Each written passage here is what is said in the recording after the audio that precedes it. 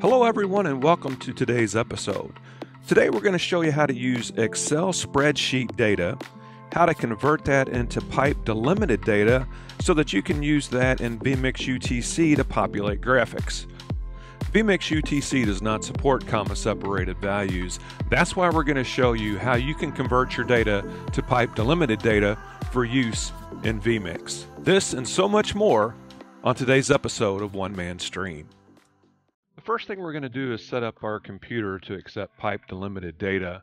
We need to go to our control panel, and then we're going to go to date, time, and regional settings, and then advanced time and region settings, and then click on the region button there, and then go to additional settings, and you'll see under list separator, it'll be defaulted to comma. We'll want to change that to bar, sometimes referred to as pipe, and then we'll apply the changes and click OK. And exit out of that.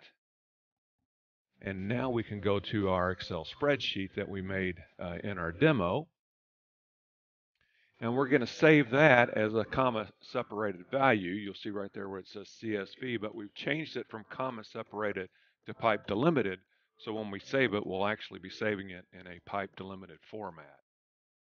So let's go ahead and choose a spot for it, save it. And now we're going to open it up in Notepad. And when we open it up, it should be bar delimited data, which it is. So since we've proven that we've done the conversion correctly, now we can go to the button that we created in vMix UTC and load the list that we just created from our Excel spreadsheet data.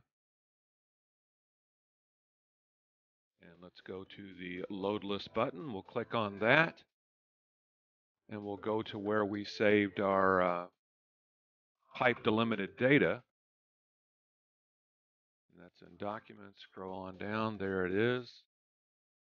Click OK.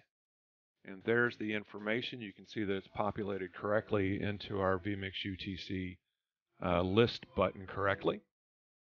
So now we'll go back up to our button, click the drop-down menu, toggle through one piece of data, and you can see that our lower third has changed.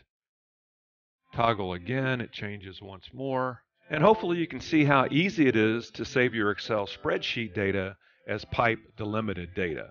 That's our show for today. I hope you enjoyed it. Please give us a like if you like what you see here. And make sure you subscribe so that you'll be alerted when new videos are posted.